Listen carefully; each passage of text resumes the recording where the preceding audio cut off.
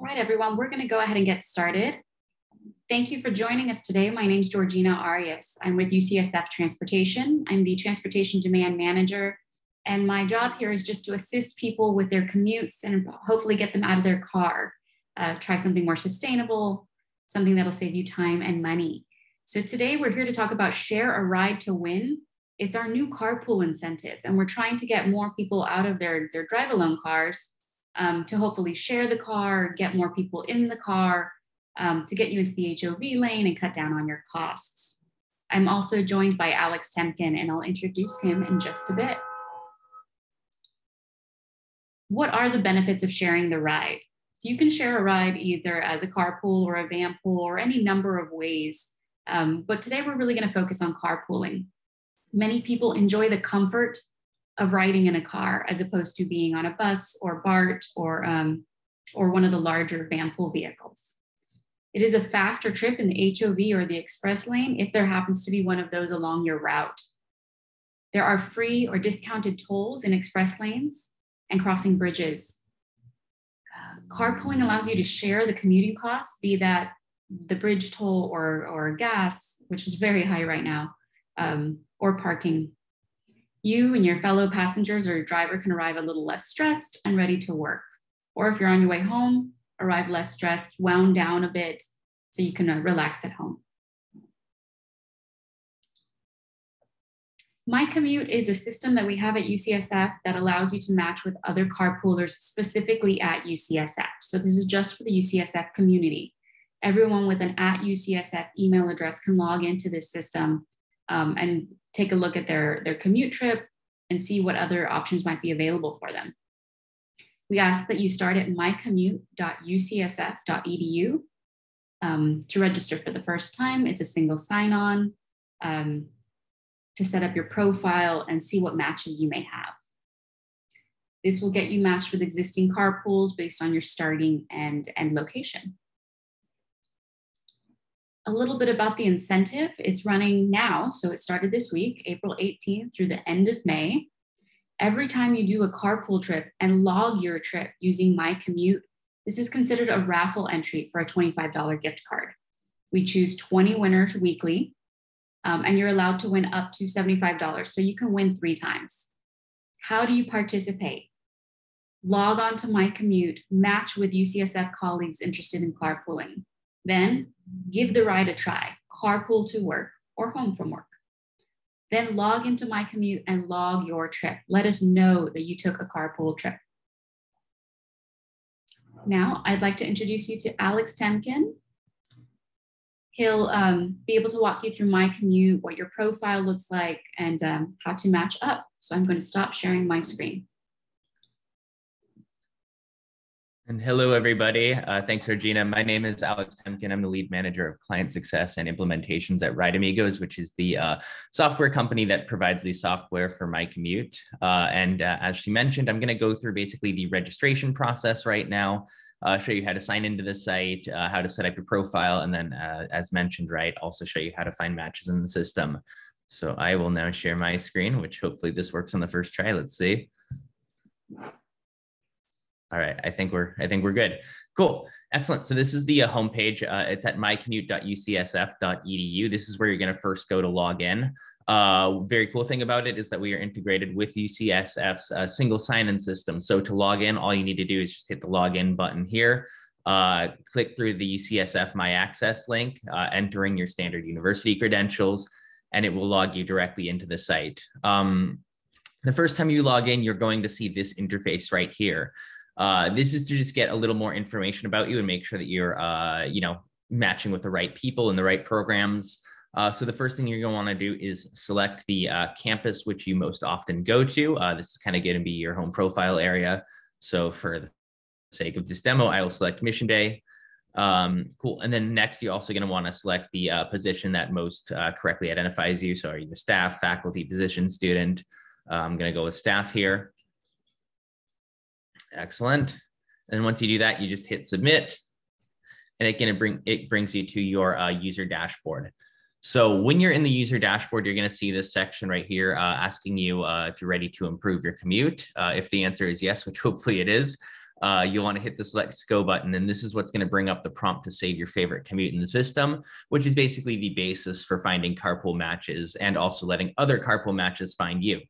So first thing you're going to want to do is just enter in your starting address. So I'm just going to enter in a Vallejo address here and do some Northeast Bay. Sorry, got to activate my keyboard there. Northeast Bay matching. There we go. And then I will do, see if I can get the Mission Bay campus here. There we go. Yeah, that's another thing too, is like we do have the UCSF location saved in the system. So you can type in the campus and it should show up as a searchable destination. Next, what you're going to do is set your regular commuting time. So if this is your regular commute, say you go to campus at about 9:45 each day, you leave at about 5:45. You can select those options. You can also select the days you go to campus each week. So for instance, if I'm a Monday, Wednesday, Friday commuter, I can select these. Next, you can share your carpool interest. So if you don't have a car, you can make yourself a passenger only.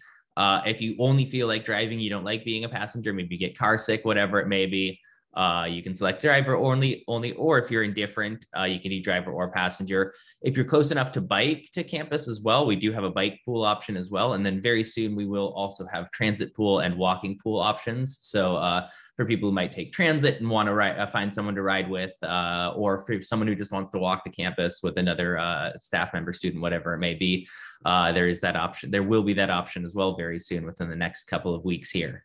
Lastly, you can choose to share it share your trip with anyone. So if you have specific gender preferences or non-binary preferences, whatever it may be, you can choose to do so. However, you're not required to make a selection in this area. So once you save your favorite trip, it's going to get saved in the My Commute section of your user dashboard, and you are going to see your various transportations pop up. So as you can see, I have 20 possible carpool options to choose from this Vallejo location, which is very cool, and a couple of van pool options as well. So a lot of very cool stuff to do. And I'll open up our trip planner now to show you what that looks like. So when you're in the carpool section, it will show you, you can filter by riders or drivers. So for instance, I have 20 rider options. So there are more people looking for a ride rather than posting a ride. But for instance, right, say I don't have a car, I want to find someone to drive with. You can do these options as well. So we'll just go through the matches here. I see this person matches, or I'll try and find someone who might have a better time match. So let's see here. So roughly this person right here has a similar schedule to what I do. They work 5 days a week, even though I only work 3. A little bit out of the way, but as just an example here, what I can do is I can open up the commute. I can see roughly where the person is coming from and where we're going to. So we have a fairly similar commute. Looks like Stephanie is right nearby, and then we're both going in generally the same direction here to the Mission Bay campus. So if this person seems like someone I would be interested in carpooling with, you can hit this connect button. I can see also as well that Stephanie in this case is a staff member. So I can hit this connect button and send a message saying something along the lines of like, hey, we have a similar route. We should carpool, or something more creative than what I'm coming up with on the fly here. Anyways, I'm not going to hit send because this is a real user and they don't want to create any false carpool matches. But what you would do in this instance is hit send. And what that does is that sends an email directly to that user. If the user is interested and able to carpool, they will respond to you directly via email, and then you can coordinate offsite, share, phone numbers, contacts, whatever it may be.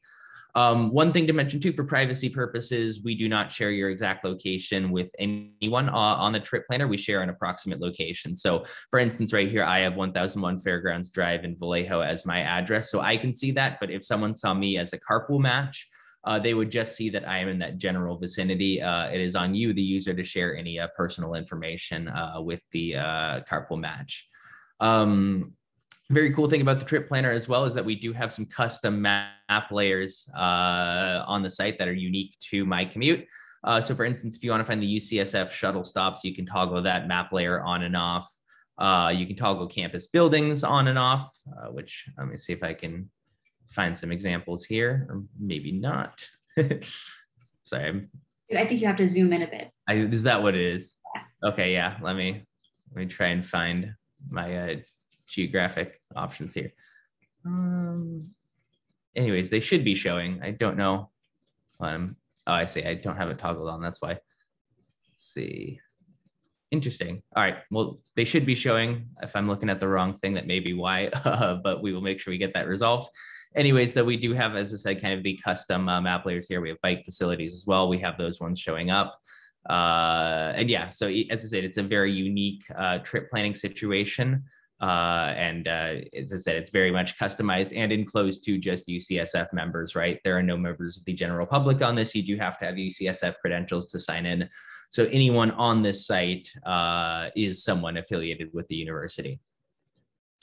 Cool. So once you have found your carpool match and you've started logging or taking carpool trips, as Georgina mentioned, right, you guys are doing an incentive where you can be rewarded for taking carpool trips and logging them in the system.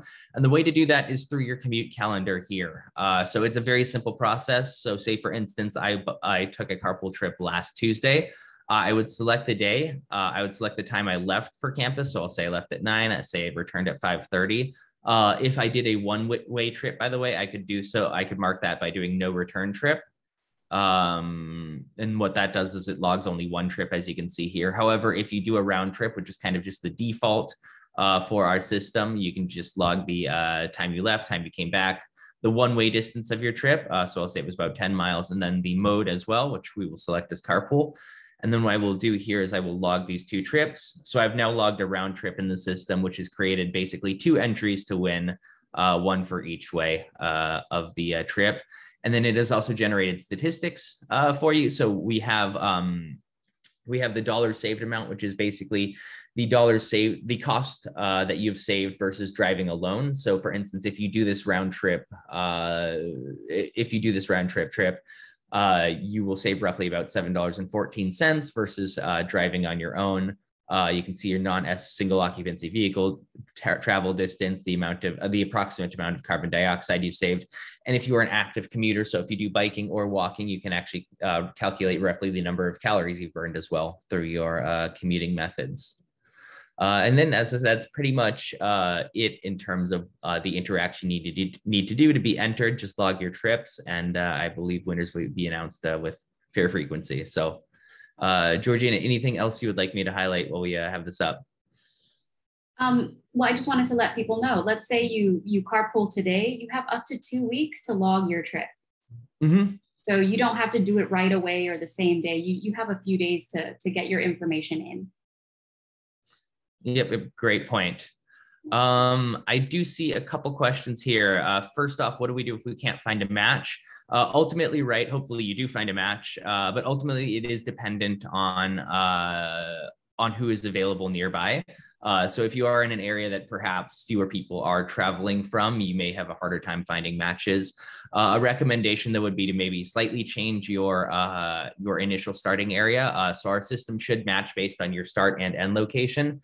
So if you alter the starting location to somewhere nearby that's not too far out of the way, it may change the results you see. But as I said, ultimately, right, the matching system depends on having engaged users who are open to carpooling. Good question, though. Next one I see here is, how do we figure out the cost of commuting before contacting the person offering the ride? That is something you'll kind of need to figure out with the person directly. They may have their own preferences for how to share the money. I believe AAA does have an average cost per mile estimate you can reference as well. So if you know that you're going to be carpooling roughly 20 miles, you can figure out what that kind of average cost per mile is, multiply it by 20, divide by 2, or 3, depending on how many people you have in your carpool. And that would be a good way to figure out the cost. So it's going to be different for everyone. There is no uniform way. We don't handle costs through the site. Carpooling, from our perspective, is a free service provided. However, right, if there is a monetary arrangement you want to work out with the driver, that's certainly up to you. Then last question I see here is, once you find a match, are you supposed to give your address? You don't necessarily have to. If you don't feel comfortable giving your address to someone you match with on the site, you can pick a public location, say if there's a nearby mall with a parking lot or something that you can walk to, or if you want to just give an intersection nearby, that is entirely up to you. As mentioned, our system will not share your address with the carpool match. It is entirely on you to share that information. So if it is a privacy concern of yours, it's not going to be shared by us, but you are able to do so, and you are very welcome. All right, thank you, Alex. I'm going to share my screen again. I will stop sharing mine then. There you go.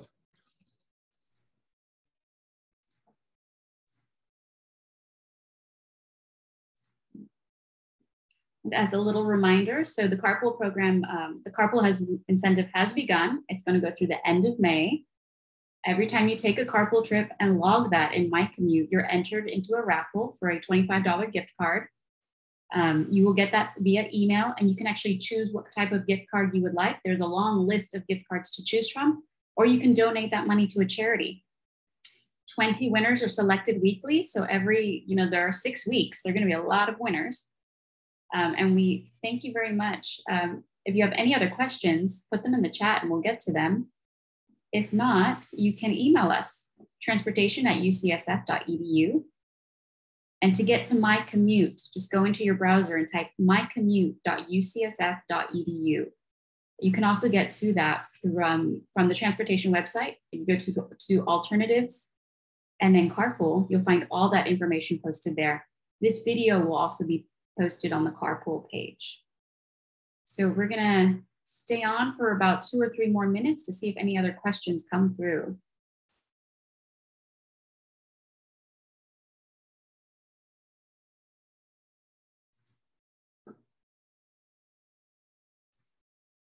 All right, everyone, well, good luck. I hope you enjoy carpooling and I hope you're all winners. Thank you very much and enjoy the rest of your lunch.